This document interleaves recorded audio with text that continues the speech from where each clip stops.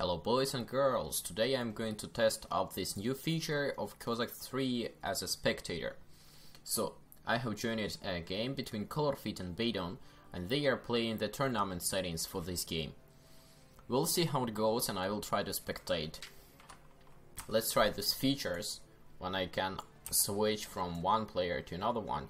Seems like this works, but there was a hotkey for hiding or showing the map. Yes, exactly, this one. Okay, so now I can see what Baton sees, and this way I can see what Colourfit sees. So far, working good. Let's see if I can select buildings. Yes, I can select buildings. Let's see if I can make some orders. No, unfortunately, I cannot make any orders. So far, so good. Colourfit is rushing for 2 down holes and 1 barracks immediately. Bazaar, which is Algerian market. Production of peasants started.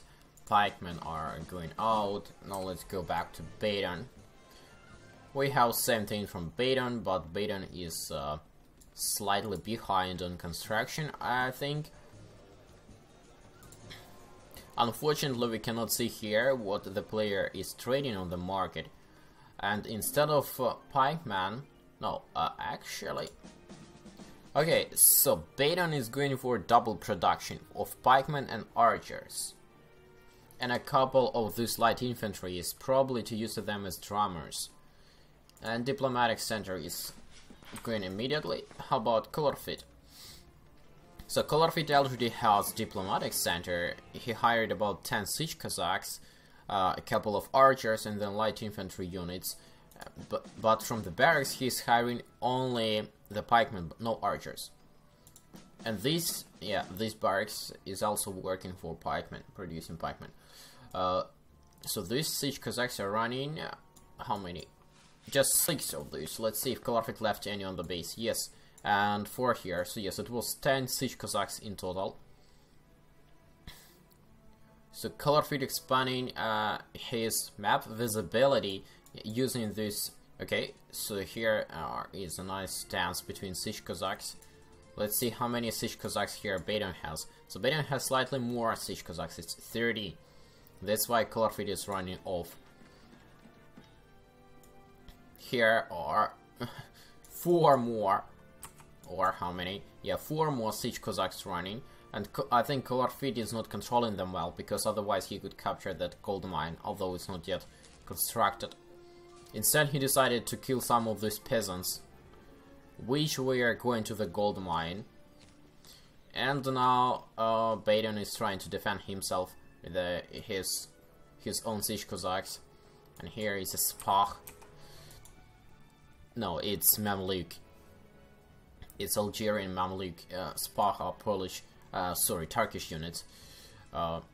This means Baton already has a stable. Yes, he has a stable, and he's putting this Mamluk for protecting his gold mines.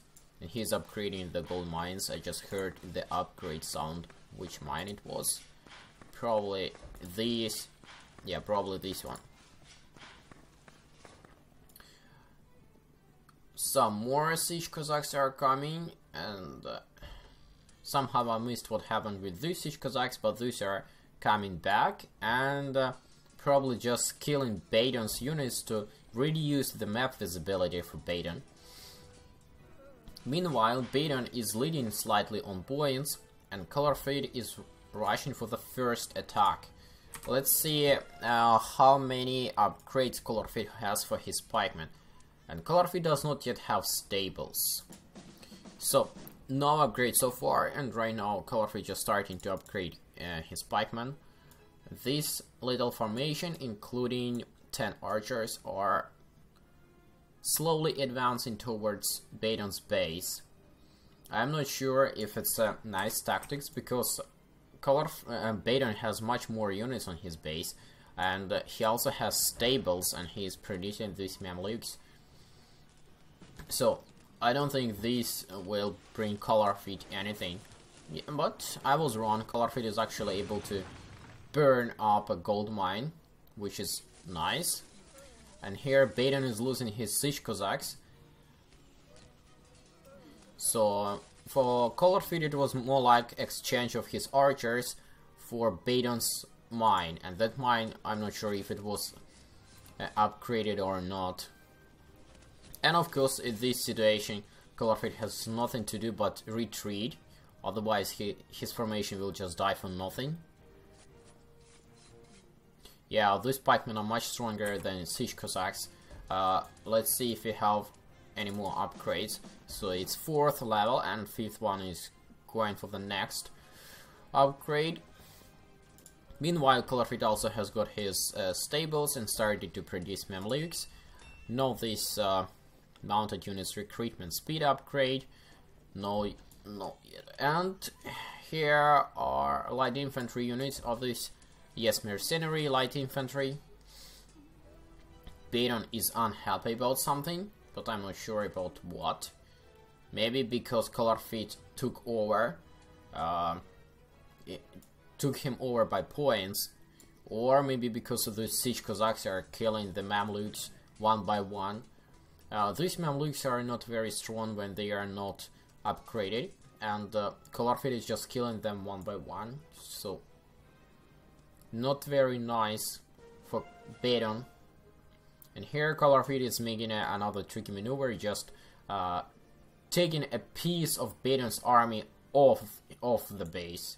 So then siege Cossacks could run to the more or less empty base. Let's see what we have. So potentially the siege Cossacks could run through over here and kill some peasants, but Colourfit does not see what's happening there, so he decided to retreat back first, and now going through wrong direction. Now turning, let's see if Colourfit will be able to run into the base and kill some peasants.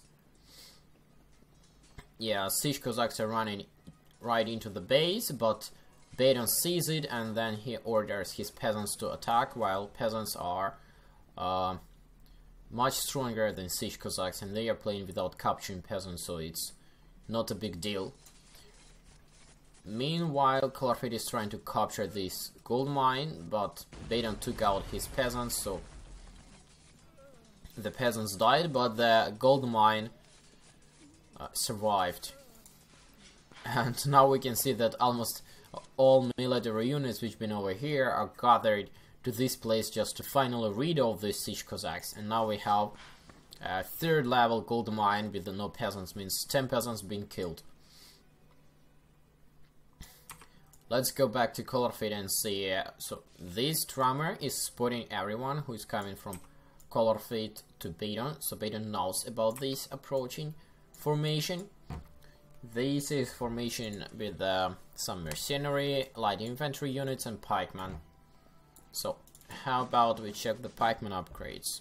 Nothing so far. 5th level of attack and 4th level of defend for Colourfit. How about Baton? Baton has 5th level of defend and 5th level of attack, so it's one side or other side. Not enough resources to get 6th level of both. Sorry, 5th level of both. So now Baton is probably starting to think about ammo for his grenadiers. Yeah, this explains why he's building the coal mine. And here he builds another mill, and of course Algeria is eastern nation, so it's always problems with the dwellings, so you have to build more and more of these houses. And these grenadiers should be good against siege Cossacks, but sometimes it's useless when there are just too few of them. Why Baton decided to send his Mamluk to just die there? And another one, I think probably he has the gathering point for his stable somewhere there, which is not good. What about Colourfit? Colourfit is trying to surround Baton's base. We can see that Colourfit's Mamluk almost entered base, Baton's base. How many of here? 18, 18. And Colourfit is sneaking and stealing these 2 gold mines, which is very important. Extra resources, like every resource counts here. So light infantry, 120 formation, and 36 pikemen. How many these? It's too bad that we cannot make formations of 20 horses. Otherwise it would be like another formation of horses, but currently it's just a horse. So here Baton is losing another small tactical battle when Colourfit's Mamluks killed in a bunch. They killed Baton's Mamluks one by one, and now when Baton decided to attack, Colourfit is retreating, and while he's retreating, he is entering Baton's base from the top, and Baton has hired some dragoons. Let's see how many. Just 6 dragoons? No, it was not 6 dragoons. It was 70 something dragoons. Just his shirt on dwelling, so the dragoons are not going outside of the diplomatic center. So Colourfit is now moving back to the base, and here Mamluks are coming. Let's see if Colourfit has any Mamluks upgrades. Yes, Mamluks are upgraded to the 4th level of attack and defense. Pikemen unchanged, and let's check for Baton. Baton does not upgrade his Mamluks at all. And now this big army just left base, so the base is basically wide open. Please welcome to my base. This is what Baton's saying, because these units will not be able to get back in time. For sure, Baton here will lose at least a gold mine. Yes, but this blow up was very costly for Colourfit. It was 120. It was 120 light infantry units and only about 95 left. So it's 25 light infantry units plus a couple of pikemen died for this mine blow up. But this mine was captured by Colourfit, and Colourfit has got some peasants. So what do we see here? I think it's probably GG, although Baton will be able to recapture his base probably, but that's too late. It was a very nice tactical move by Colourfit,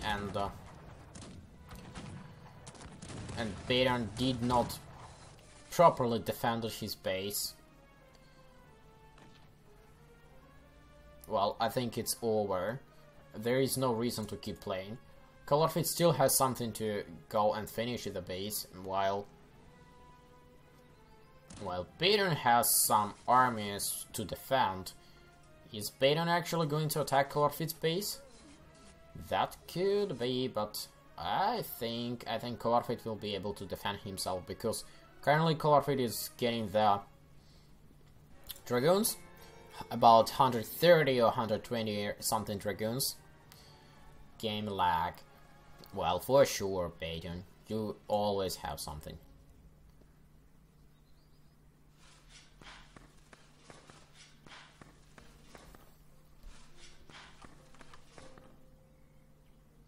And in one time I don't have base.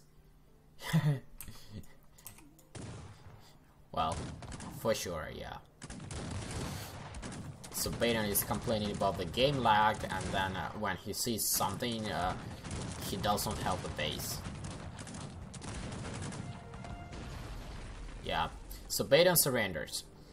I think the key feature in this game was the 2 gold mines and just tactical moves by Colourfit trying to split up enemy forces and destroy enemy base.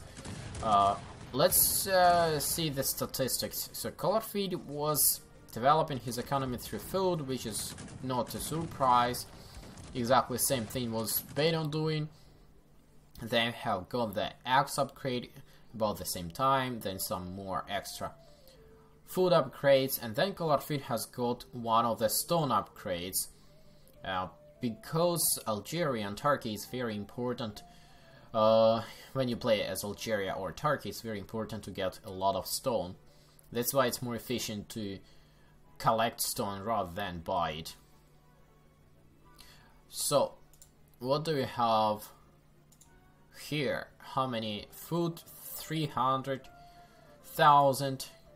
But Baton has got just 200,000. This is probably due to slightly later food upgrades for Baton.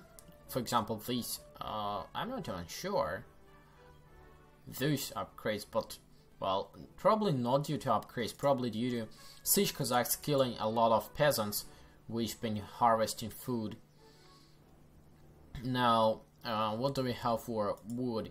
Wood 59. About 60,000 of wood for Colourfit and only 20,000 of wood for Baton. This is again because of the lack of peasants probably. Let's see how many peasants. 183 and 238. Is it because Colourfit has got another town hall?